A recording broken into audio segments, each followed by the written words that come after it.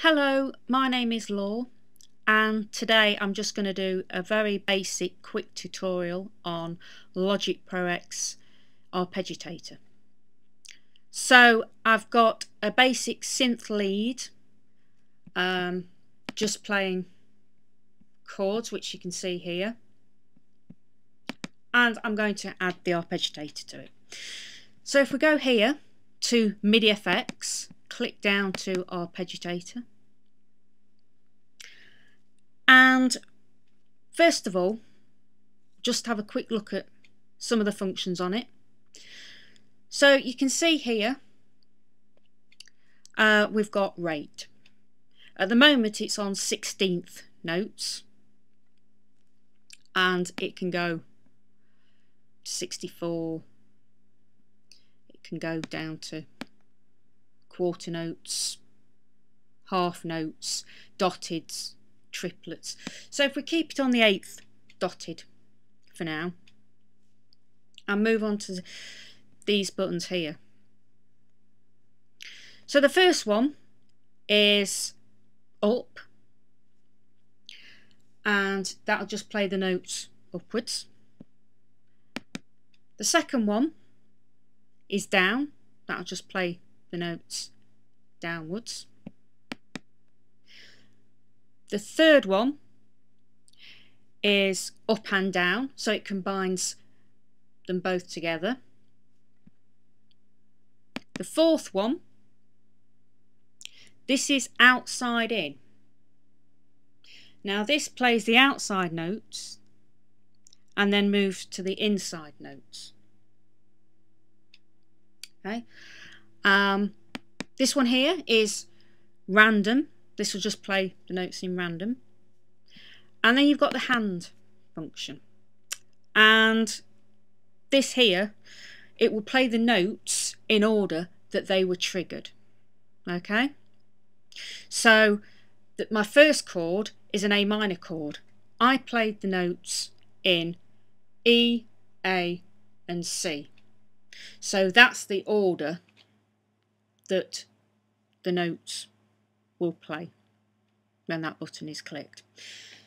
So what I'm going to do, I'm just going to go through, play some of examples of this. Also here you've got different variations, and also you've got different octave ranges as well. So we'll start with up. We'll leave it on the 8th here, dotted. We'll keep it variation 1 and octave range 1.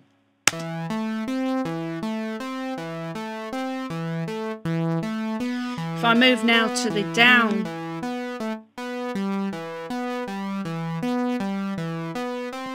I'm going to change the variation to 2. I'm going to change the rate as well. We'll go down to quarter notes. I'm going to change the octave range to 2.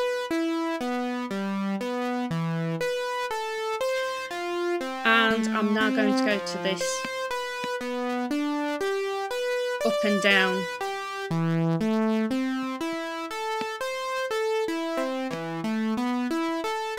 I'll go to variation 3.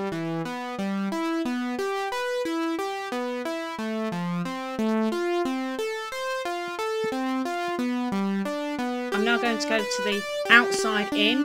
If I go down to quarter notes, we'll have variation 1, and let's take the octave range to 3. So you can see here now that it's going over 3 octaves.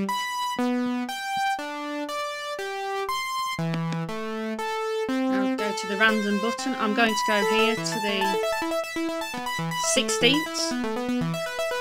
I'm going to go to variation 3, octave range 2. And if I go here to options, I'm just going to add a little bit of swing.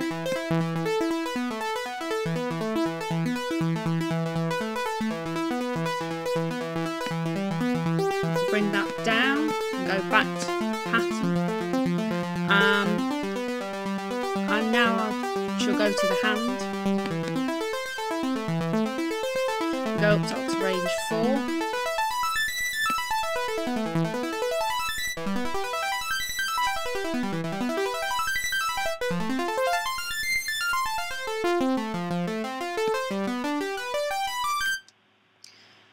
So there you have it. That's just a basic tutorial of the arpeggiator. Thank you.